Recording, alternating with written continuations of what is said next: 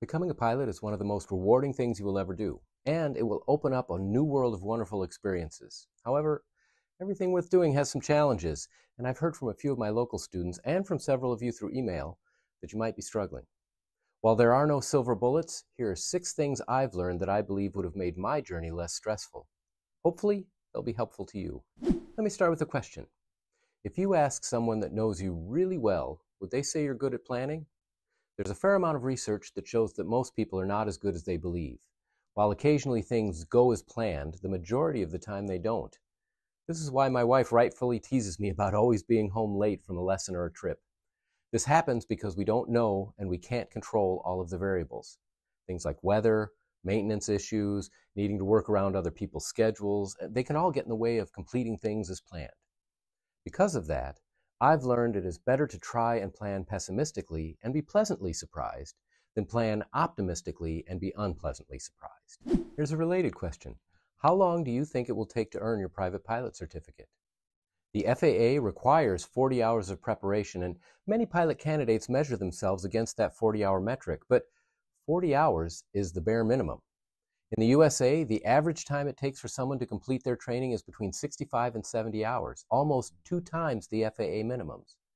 The actual amount of time it will take will depend on a lot of factors, including your ability to absorb information, your ability to accept and act on feedback, how frequently you can train, the complexity of the airspace you're training in, the complexity of your aircraft, the experience of your instructor, and much, much more.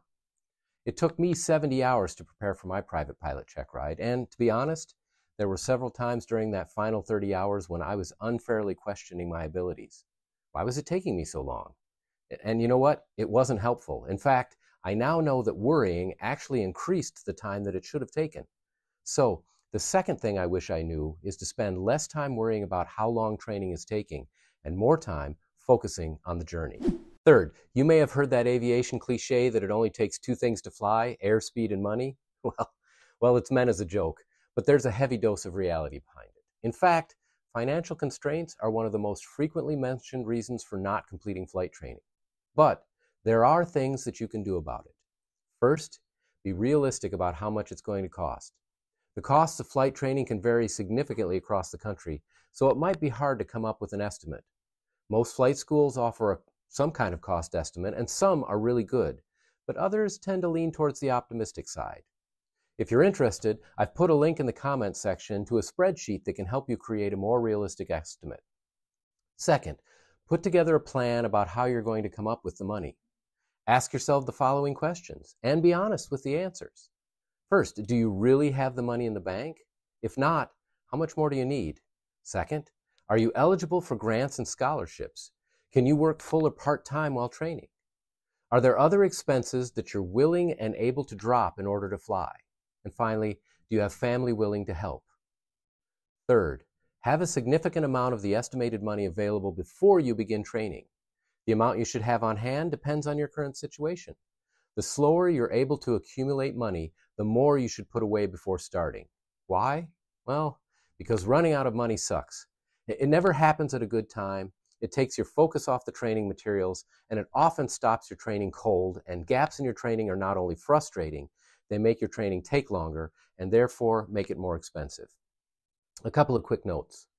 First, there's a lot of discussion on the web about the dangers or the benefits of taking out loans for flight training. If you're considering this, I would urge caution. I've seen many instances where the loans worked well for candidates training to change careers.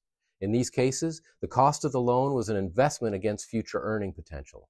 They carefully weighed the pros and cons, and for them it made sense. I've also seen individuals get themselves into trouble by borrowing money for recreational training or because they didn't carefully read or consider the terms. Therefore, my recommendation would be to consider loans as a last option and suggest that you do your homework very carefully before finalizing any agreements. To wrap up this item, I want to point out one more thing, and that is that having a plan doesn't guarantee you won't run out of money, but it definitely lessens the likelihood. Fourth for me was the realization that I was really going to have to work hard for my certificates. When I started out, I had no idea how much I'd need to study and practice to become a pilot. It was daunting. To make things worse, I realized that studying and practice wouldn't stop once I became a pilot.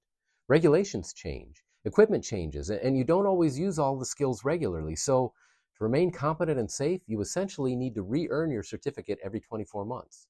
Because of this, you need to get comfortable studying. Really dig in when there's something you don't understand.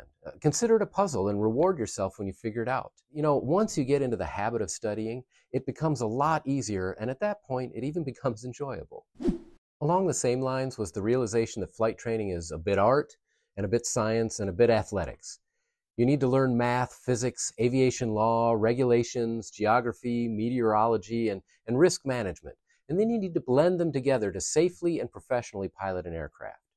The variety of knowledge, risk, and skill elements required make flight training very challenging. There are things you're going to pick up easily, but there are other things that will be really hard.